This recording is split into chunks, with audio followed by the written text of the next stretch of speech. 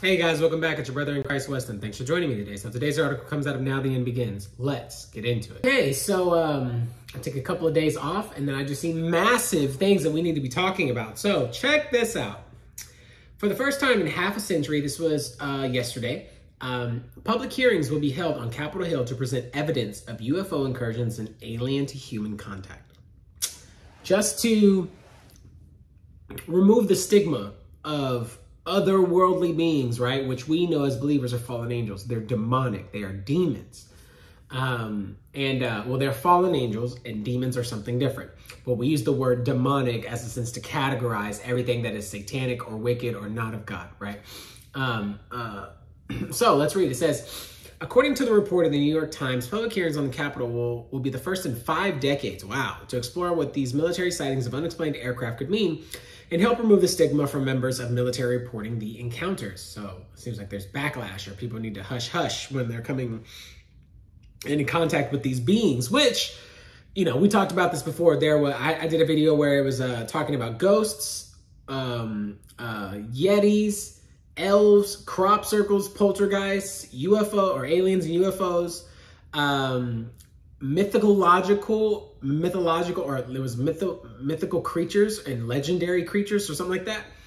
That was a couple of videos ago, and spirits, right?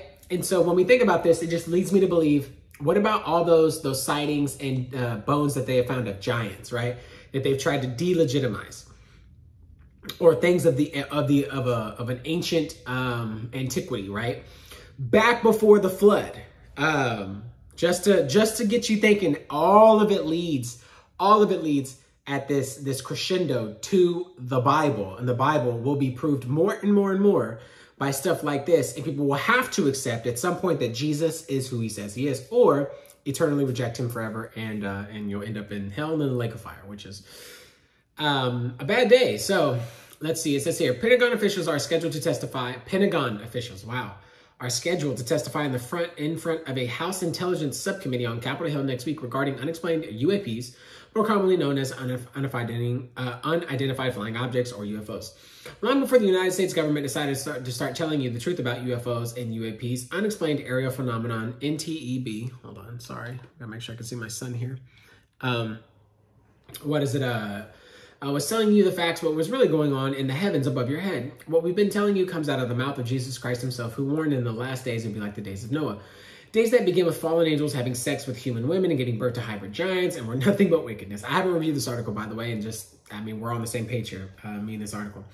Coming soon to the theater near you in the days after the pre-tribulation rapture of the church. So let's read. He says, Luke 17, 26 through 30. And it was in the days of Noah, so it shall be in the days of the Son of Man. They did eat, they drank, they married wives, they were given in marriage until the day that Noah entered the ark, and the flood came and destroyed them all. Sorry, I got a burp. Likewise, also it was in the days of Lot. They did eat, they drank, they bought, they sold, they planted, they builded. But the same day that Lot went out of Sodom, it rained fire and brimstone from heaven and destroyed them all. Even thus it shall be in the day when the Son of Man is revealed. How well I remember the day back in 2019 when the U.S. government ever so casually just began admitting that UAPs were actually a thing, that UFO and alien incursions were actually happening without a word of apology or previous deception, which is you've been deceived the entire time. Without a trace of guile, they were so full of. During the blank-emic, a number of UFO stories were leaked, right? That's how this started happening, which is one thing after another. We talked about this. And the truth came out in precious little bite-sized pieces, right? Nice to see the Pentagon finally catching up to the KJB Bible or the Bible, but they're getting closer. Not really, but they're getting closer, right? House Intelligence Committee panel to hear UFO testimony next week from Newsmax. According to the report in the New York Times, Tuesday, the public hearings on Capitol Hill will be the first in 5 decades to explore what military sightings of unexplained aircraft could mean and help remove the stigma from members of military reporting encounters. Wow, it's crazy. People being told to shut up or like to hush them up, or who even knows, maybe even take their lives. Since this is an area of high public interest, any undue secrecy can serve as an obstacle to solving the mystery or can prevent us from finding a solution to potential vulnerabilities. Rep. Andre Carson, looks like a Democratic chair of Indiana, chair of Intelligence Committee, Subcommittee on Counterterrorism, Counterintelligence, and Counterproliferation, which is holding the hearing, told the Times, what's happening here? Sorry, my monitor, my son has done some kind of thing on my monitor where it goes off. Yeah, he messed with it. So I have to make sure I can see him. Counterintelligence, which is holding the hearing. The hearing is about examining steps that the Pentagon can take to reduce the stigma surrounding reporting of military pilots and civilian pilots. This is nuts. Hearing comes in a report of June 2021. The UFO task force, which is where I've gone over multiple things that they've released, which evaluated more than 100 unexplained encounters between strange aircraft, members of military dating back to 2004. According to the report, the task force focused on a period because each incident was reported under a similar tailored process to better capture UAP events through formalized reporting. The task force determined on the objects reported were most likely physical in nature because they were picked up through multiple sensors, radar, infrared, electro-optical weapon seekers, and visual observations. These hearings will be the first since 1970. Crazy. After Congress closed the U.S. Air Force Project Blue Book, when former President Gerald Ford, then a Republican congressman from Michigan, held a public hearing in 1966 after 40 people, including 12 officers, reported seeing UFOs. I believe the American people are entitled to more thorough explanation than what has been given to them by the Air Force to date. The Times cited Ford in a letter to two House committees on March 28, 1966. Air Force officials testified about the sightings. Those earlier hearings in the issue determined that reports were not a threat to national security. That's a bunch of BS. We all know that that's what they say every single time. And it's probably, actually, it's probably not a threat to national security because they're working with the national security. These demonic fallen angels are working with them. And then demons, the disembodied spirits of giants are working as well. That's a guarantee, bro. They just say that because they want to make it, they want to pin as if it's not anything supernatural. It is another nation, right? It could be an adversary, right? But they'll never let you know that. They'll never say that they're in cahoots. And that's clear because Satan works his way into the world. Demons want to inhabit people like you and me who were once unbelievers, who cannot be inhabited by spirits anymore, but can definitely be oppressed and demonized by spirits operating in the flesh, right? Because the Holy Spirit takes reside here, right? So there's no demonic spirit that can take over me. But I've talked about that it could take over, demons could take over computers and phones and monitors and maybe a mouse, and I don't know, a fork or whatever. I was eating some cake. So that just makes total sense to me, right? That you would say something like this just to try to dodge certain questions or try to dodge factual things that people are going to ask, right? You're very conspicuous, very reading between the lines. You're not saying it, but you're saying it kind of thing.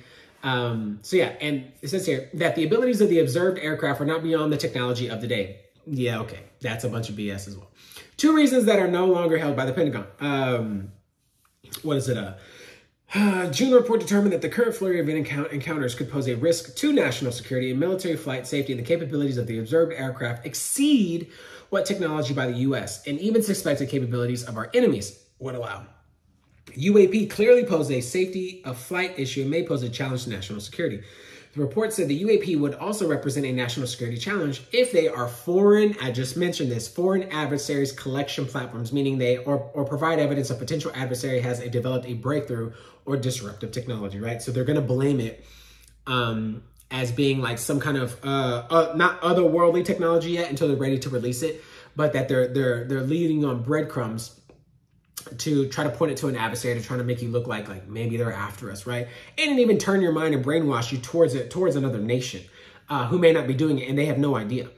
It says here, top 5 shocking UFO sightings. There's some there from the History Channel.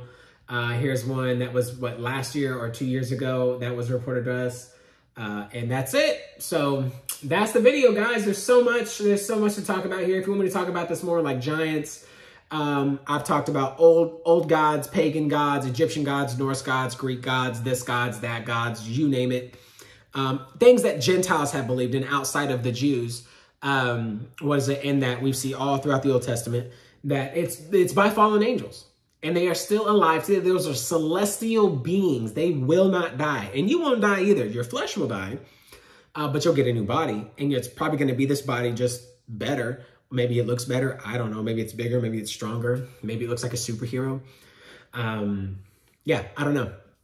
But that's clear. That's so clear. That's why the flood came. That's why the flood happened this intermingling of terrestrial flesh made in the image of God and celestial angel mixing together to make an abomination. And by that abomination came all these demigods. This is where we get Hercules. This is where we get Hades. This is where we get Zeus. And I'm not saying they're not true. I think they're absolutely true. They're just not gods. They can die. But they're spirits, right? They will go. Or giants or Nephilim, right? They will go. Their bodies have once the body dies, it has disembodied spirit. It's a demon. This is what the book of Enoch tells us. So, yeah, guys, that's the video. Let me know what you all think about this. Next week is going to be crazy. Yeah, and I'll see you in the next one.